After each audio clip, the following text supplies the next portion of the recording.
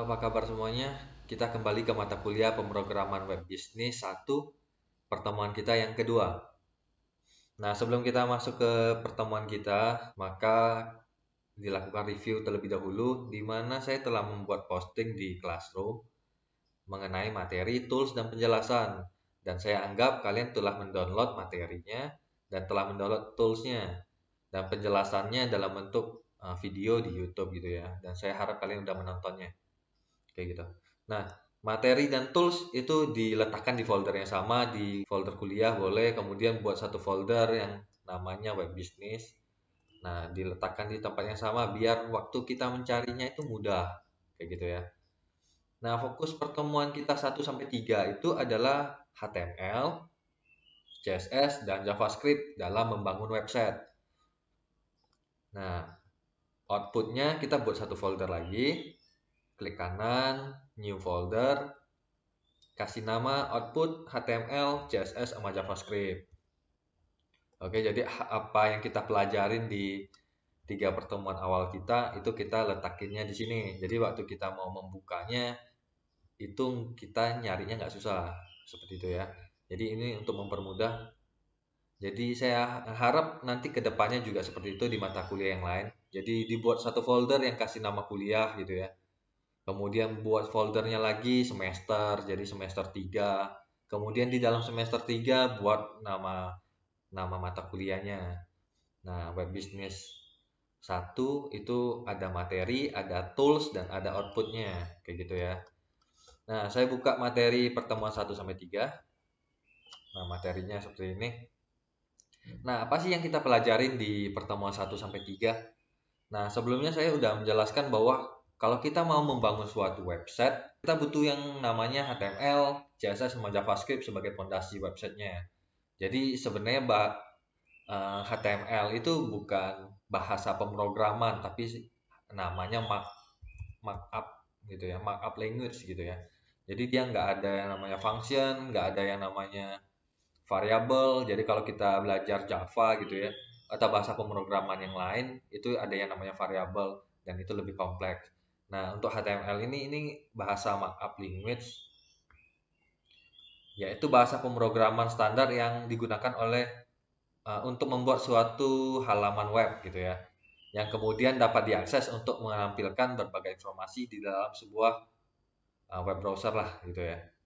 Jadi intinya HTML itu kayak kerangkanya. Jadi ibaratnya kalau kita mau membangun suatu rumah, nah kerangkanya itulah HTML-nya gitu ya. Kemudian kita juga belajar yang namanya CSS di sini.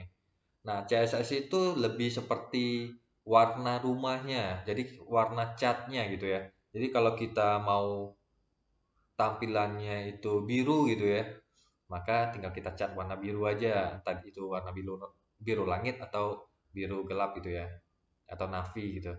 Nah, itu kita pelajarin di CSS. Nah, kemudian yang JavaScript itu membuat rumah kita itu lebih canggih lah gitu ya. Jadi kalau di JavaScript sebenarnya itu luas, bahasa pemrograman yang luas. Jadi dia bisa apa aja. Tapi untuk kasus-kasusnya kita belajarnya hanya di alert kayak gitu ya. Jadi contohnya kalau kita mau menghapus suatu data, maka dikasih tahu dulu gitu ya. Apakah data ini akan dihapus, jadi nggak langsung hapus kayak gitu. Nah, itu salah satu contoh untuk JavaScript. Dan pengembangannya itu banyak sekali gitu ya. Jadi dia bikin websitenya kita itu lebih canggih gitu ya. Nah, semoga analoginya ini nggak membingungkan kalian. Jadi kalau kita mau membangun rumah, itu sebenarnya ada banyak hal yang harus kita perhatikan kan ya. Jadi hal yang pertama itu pasti kerangka rumahnya atau bentuk rumahnya gitu ya. Kita mau bangunnya 2 tingkat kah atau 1 tingkat kah atau kayak gimana. Nah, itu yang harus kita perhatikan terlebih dahulu. Nah, kerangkanya itu kita bangun pakai HTML. Kemudian ada desainnya gitu ya. Saya mau warna warna biru, kemudian interiornya warna ini, warna itu gitu ya. Untuk tampilannya lebih bagus, nah itu kita pakai CSS. Nah, JavaScript itu untuk lebih lebih canggih lah websitenya kita, kayak gitu ya. Nah, kita masuk ke pengenalan tag HTML. Sebenarnya semua website yang kita lihat itu bentuknya HTML gitu ya. Cuman di dalamnya ada berbagai bahasa pemrograman. Jadi ada yang PHP, ada yang macam-macam gitu ya, JavaScript, jQuery, dan sebagainya. Nah, HTML-nya ini kita belajar sebagai dasarnya. Jadi kalau kalian nggak mengerti HTML, maka kedepannya akan lebih membingungkan lagi. Elemen dalam dokumen HTML ditunjukkan dengan menggunakan tag gitu ya. Jadi tag itu contohnya kayak gini ya. Jadi ada mulainya, kemudian ada tutupnya. Nah, ini satu tag nih. Kemudian ada penutup tagnya. Bedanya tag dan penutup tag itu ada di garis miring gitu ya. Jadi kalau di penutup itu ada garis miringnya. Oke. Ini hal paling dasarnya. Kemudian beberapa tag memiliki teks tambahan di dalamnya yang memberikan informasi tambahan tentang tag, disebut dengan atribut gitu ya. Jadi di dalam tagnya ini kita bisa tambahin nih kayak gini. Nah, atribut 1 sama dengan nilai 1 gitu ya. Kayak gitu. Nah, ini namanya atribut. Kita bisa kasih namanya kelas. Oke, nama kelasnya nilai 1 gitu ya. Ada yang namanya ID. Nah, itu atribut ya. Kemudian atribut itu ada banyak, jadi bisa kita masukin atribut 1, ada atribut 2, atribut 3, dan selanjutnya gitu ya. Itu tergantung dengan kebutuhan. Nanti kita praktekinnya satu persatu, dan semoga prakteknya itu enggak membingungkan kalian. Kemudian nama tag boleh ditulis dengan huruf kecil, huruf kapital, ataupun kombinasi antara huruf kecil dan kapital gitu ya. Jadi ini nggak ada case sensitif, jadi huruf besar huruf kecil nggak akan bikin error, jadi tetap sama penggunaannya. Kemudian text editor untuk membuat file HTML diantaranya Notepad++, Sublime Text, atau Visual Studio Code gitu ya. Nah, apa sih text editor itu? Jadi text editor itu software yang memudahkan kita dalam coding gitu ya. Jadi kalau kita gunakan Notepad, nah Notepad yang ini juga text editor, cuman ini sangat-sangat sederhana sekali gitu ya. Jadi kalau kita mau ngetik ya kita ngetiknya secara manual gitu. Berbeda kalau kita pakai editor yang lain. Contohnya saya ada Sublime nih. Nah, kalau saya pakai Sublime, saya ketik HTML. Kalau saya simpan di pengajaran, jadi saya simpan di mata kuliah Web Bisnis BD, di output saya kasih namanya contoh gitu ya, .html. Nah, HTML saya tekan tab. Nah, hasilnya seperti ini. Jadi dia otomatis akan menampilkan struktur dari HTML tersebut. Jadi nggak perlu kita ketik-ketik lagi. Jadi cuma tulis HTML, tekan tabs yang ada di keyboard sebelah kiri. Jadi ada tulisan tab gitu ya, tabs gitu ya. Kita tekan aja tab. Nanti dia bakal membuat struktur HTML untuk kita. Nah, ini adalah fungsi dari editor gitu ya, mempermudah kita dalam melakukan proses coding. Jadi kita nggak perlu susah-susah. Kalau kita pakai Notepad, kita harus ngetiknya secara huruf per huruf. Jika kita menggunakan Sublime, itu lebih memudahkan kita. Jadi ada warnanya, jadi kalau kita salah ngetik, ini warnanya bakal berubah. Terutama waktu kita ngoding pakai bahasa PHP. Jadi ini ada pewarnaannya. Sedangkan kalau kita pakai Notepad saja, itu hanya tulisan warna hitam aja, gitu ya. Terus kita mau pakai yang mana gitu ya? Terserah kalian mau pakai editor yang mana, yang membuat kalian nyaman saja. Jadi ada banyak, ada Notepad++, ada Sublime. Cuma yang saya saranin itu yang Sublime, karena udah saya kasih di tools. Nah, ini ada software yang namanya Sublime. Double klik aja kalau belum diinstal. Dan kalau kalian mau nginstalnya, double klik, tekan yes. Nanti di next aja sampai selesai gitu ya. Nah, kalau udah finish nanti tinggal dibuka aja. Jadi kalau kita udah finish, nanti kita ketik aja Sublime. Nah, tinggal dibuka aja seperti itu ya. Jadi ini editor yang cukup ringan, sangat mudah gitu ya. Installnya mudah, gunainnya mudah dan ringan gitu ya. Oke, kita kembali ke materi. Kemudian struktur HTML. Jadi struktur HTML ini terdiri dari tag HTML. Jadi yang paling pertama kali kita tulis adalah tag HTML. Tutupnya yang terakhir pasti HTML. Jadi dia seperti membungkus gitu ya. Kemudian di dalam HTML itu ada head, ada body. Oke, ada head. Setelah tutup head itu kemudian lanjut ke body. Nah, di dalam head ini ada yang namanya title. Oke. Title itu munculnya di atas tab dari browsernya. Jadi kalau kita buka browser, nah ini yang bakal munculnya ini title-nya. Oke, yang ada di head. Nah, sedangkan body itu yang munculnya itu ada di dalam browsernya ini. Nah, ini semua ada di dalam body-nya ini. Oke. Nah, di sini kita tulis title tugas 1. Habis itu kita tutup title-nya. Maka nanti munculnya di tabsnya di browser itu tugas 1. Isi dari body-nya itu belajar HTML yuk, seperti yang kita tulis di dalam body ini. Kita ada strukturnya, ada HTML, ada head, ada body. Kayak gitu ya. Nah, kita buka sublamnya. Bagi yang belum install, di pause aja videonya, kemudian kalian install gitu ya.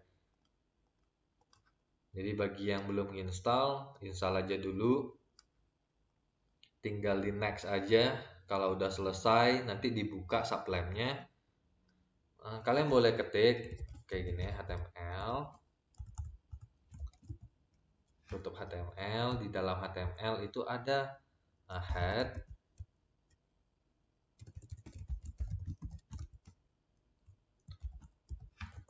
Nah, kemudian di dalam headnya itu ada yang namanya title gitu ya.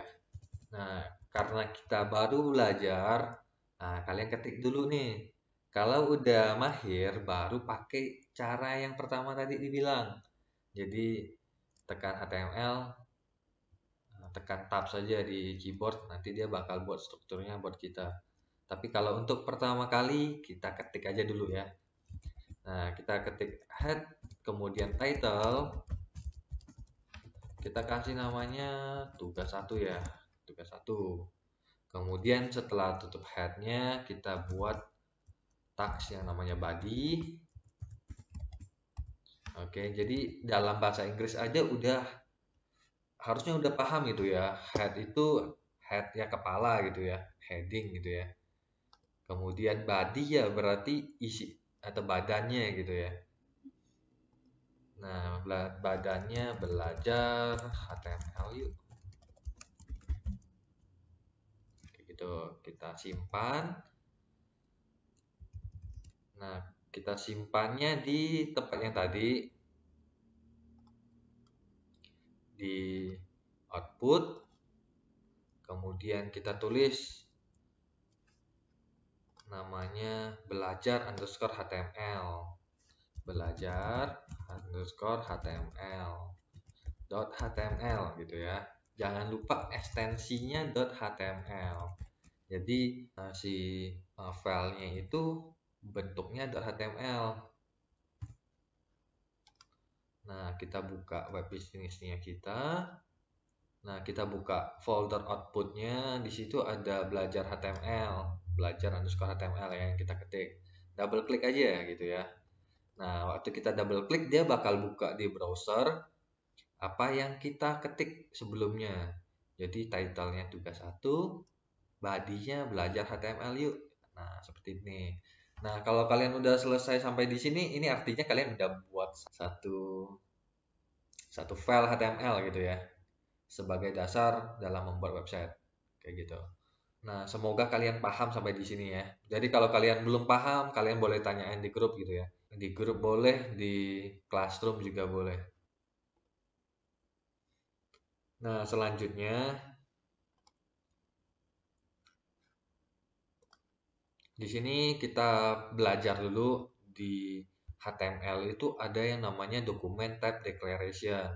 Adalah sebuah keterangan yang dituliskan untuk memberitahu web browser tentang aturan penulisan dari dokumen yang sedang ditampilkan. Ini biasanya munculnya secara otomatis di atas dari sebuah file HTML kayak gitu. Jadi sebelum kita tulis HTML, di atasnya biasanya ada tulisan deklarasi ini. Nah, kemudian pasangan dari tag, contohnya HTML, itu pasangannya ya tutup HTML. Jadi dia satu pasang gitu ya. Jadi kalau kita buka pasti ada tutupnya. Jadi kalau kalian buka dan nggak tutup, itu pasti ada masalahnya suatu saat nanti gitu ya. Jadi kalau kalian selesai ngoding, kalian cek. Kalau udah buka, jangan lupa ditutup gitu ya. Jadi kalau udah ada tag HTML, jangan lupa untuk menutup tag HTML itu, menandakan bahwa kode yang terdapat di dalamnya adalah kode HTML gitu ya. Jadi kalau HTML itu untuk menandakan kalau dia itu kodenya HTML. Kemudian masih banyak tags-tags yang lain yang bakal kita bahas. Kemudian head ditandai dengan pasangan tag yang head. Bagian head berisi informasi tentang dokumen HTML, pemanggil CSS dan JavaScript. Jadi untuk yang kita pelajarin tadi hanya title saja. Oke, cuman berisi informasi. Tapi nanti kita juga belajar bagaimana kita masukin CSS-nya di dalam tag head-nya ini. Nah, seperti ini. Ini kan hanya satu informasi nih, title gitu ya. Nanti kita bisa kasih enter untuk menyambungkan ke CSS kayak gitu. Nah, kita belajarnya step by step.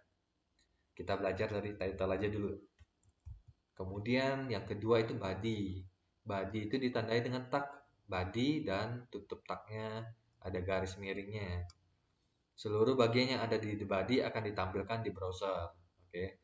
Jadi seluruh yang kita tulis di dalam ini itu bakal ditampilkan di browsernya kita di sini ya. Nah, yang kedua gitu ya. Yang pertama tadi itu kita belajar struktur HTML seperti ini. Jadi ada HTML, ada head, ada body. Nah, sekarang kita belajar paragraf dan heading. Oke, paragraf itu ngomongin tentang teks gitu ya. Jadi ada kalau kita buka website itu ada banyak sekali teks gitu ya. Kemudian teksnya itu pun dibagi jadi beberapa macam gitu.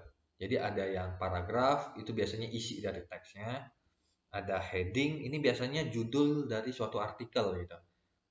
Apa bedanya paragraf dan heading itu? Yang pertama bedanya di ukurannya gitu. Oke, jadi ukuran heading dari atau judul suatu artikel pasti lebih besar dibandingin yang paragrafnya. Kemudian yang kedua itu bisa ada stylenya.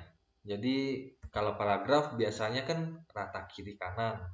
Kalau dia judul atau heading itu biasanya di rata tengah gitu.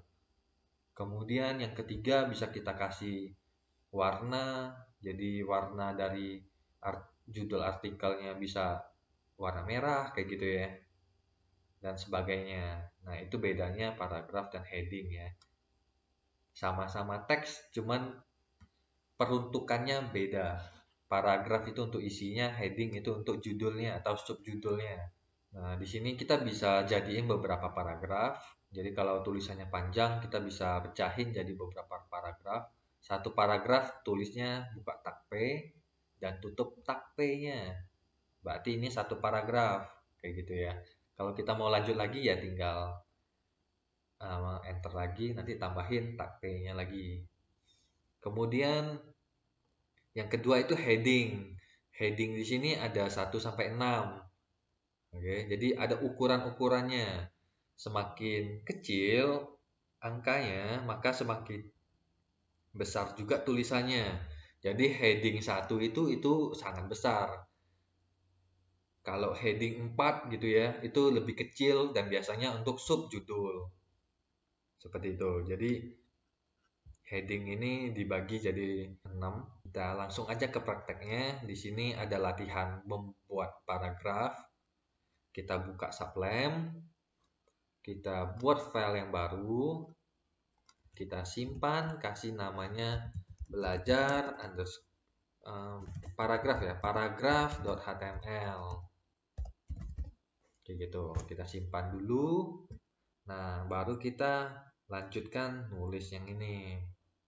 Nah, kalau kalian sudah paham banget dengan yang struktur HTML tadi, maka kita bisa langsung aja tulis HTML, tekan tabs gitu ya.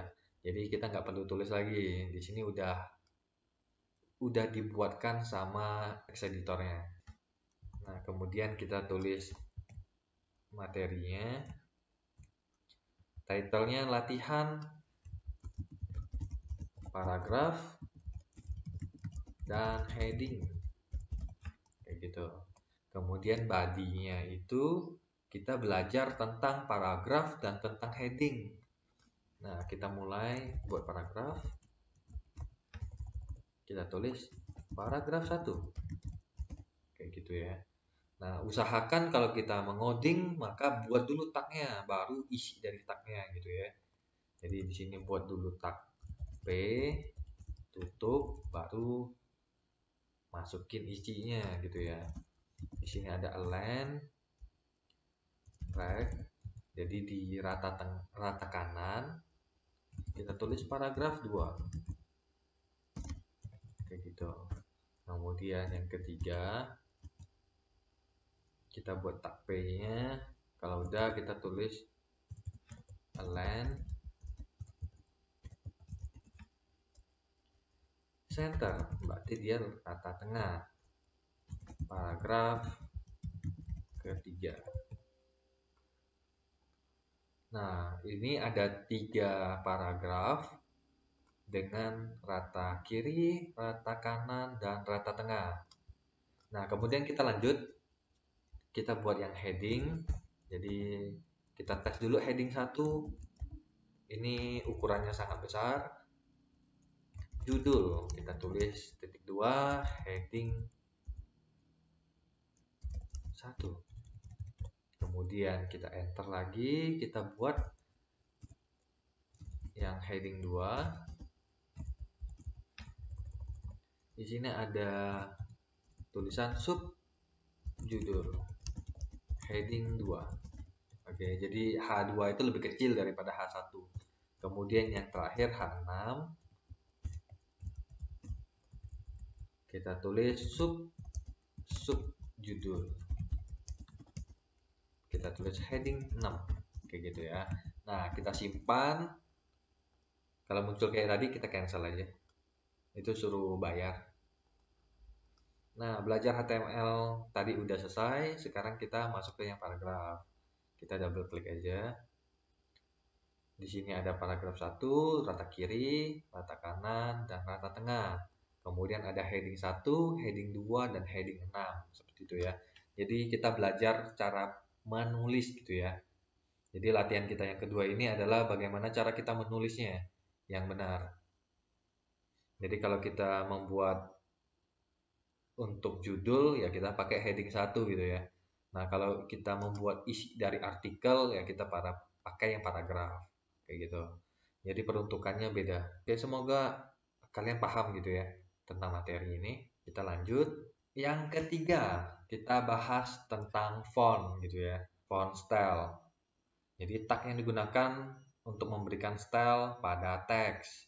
Jadi kalau kita tadi belajar tentang teks secara penggunaannya, kalau sekarang ada beberapa teks yang perlu kita bold gitu ya, atau ada satu kalimat yang perlu kita garis miringin atau kita buat underline gitu ya. Jadi ini adalah contohnya isi dari paragraf itu. Jadi ada satu paragraf yang panjang, terus kita bisa tambahkan bold, kemudian italic, apalagi underline dan sebagainya gitu ya. Nah, itu bisa kita tambahkan semuanya.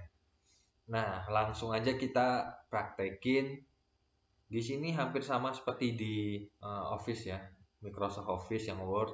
Jadi bold itu kita tulis saja pakai tag B, italic kita tulis I, underline kita tulis pakai tag U, kayak gitu. Nah, kalau kita mau mencoret tulisan tersebut gitu ya, maka kita pakai yang tag S. Superscript pakai tag yang sub, subscript kita pakai yang sub pakai B gitu ya. Oke, kita coba satu persatu. Nah, kita buka sublamnya, klik file, new file, kita buat file baru, kita simpan, kasih nama font.html kayak gitu. Jangan lupa .html-nya ya. Jadi kalau kita mau simpan Ctrl S aja ya, Ctrl S lebih gampang ya. Kalau enggak dari sini juga boleh, file save gitu ya. Nah, yang kita pelajarin di sini, tekan HTML, habis itu tab, nanti muncul kayak gini, jadi HTML. Nah, kemudian title-nya kita kasih latihan. Nah, ini kurang itu ya. Latihan font, style. Kemudian di dalam body-nya kita belajar bagaimana buat teks yang bold, underline, sama italic dan sebagainya.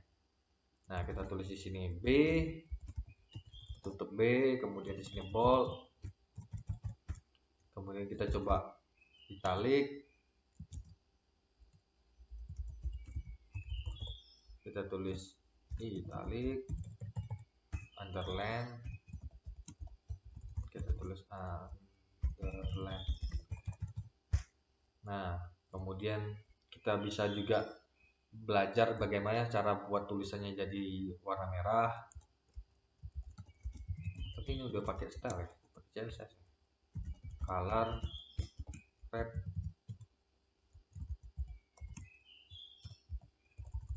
Kita tulis color red. Nah, kita simpan, kita buka lagi foldernya. Buka foldernya, di situ ada font.html, kita double klik aja. Ini adalah yang kita ketik tadi. Jadi ada bold, italic, underline. Warnanya warna merah, kayak gitu ya. Nah, kemudian kalau kita mau turunin atau enter gitu ya, maka kita perlu pakai yang namanya BR gitu ya. Kita tambahkan BR biar dia turun ke bawah atau enter. Kita simpan. Nah, kayak gini. Jadi dia ada enternya. Jadi fungsi tag BR itu untuk enter gitu. Perbedaannya di tag BR-nya itu nggak ada pakai tutup. Jadi dia nggak ada penutupan karena dia bentuknya dalam bentuk enter gitu, bukan bentuk teks. Oke. Nah, pertemuan kita yang kedua ini kita belajar tentang teksnya terlebih dahulu. Jadi ada struktur HTML, ada paragraf, heading, dan yang terakhir itu belajar tentang style, font style-nya ya. Jadi jangan lupa dipraktekin di rumah, dilanjutin. Nanti kita cek lagi di pertemuan yang offline bagi yang memilih offline gitu ya. Dan kemudian kalau yang milih offline jangan lupa dilengkapin di classroom-nya. Jangan lupa dikumpulkan gitu ya. Surat izinnya. Kalau di sini ini ada 14 orang dari 33. Jadi kalau di kelas kita itu maksimalnya 20 sih. Jadi maksimalnya 6 orang lagi gitu ya. Dan ini hanya sampai hari Kamis nanti. Jadi hari Jumat nanti saya laporkan. Oke. Nah, kalau ada yang mau ditanyakan tentang masalah teksnya atau kurang mengerti tentang HTML, itu boleh ditanyakan di grup gitu ya. Nah, semoga ini dimengerti dan dicoba. Kita lanjut lagi di pertemuan kita yang ketiga.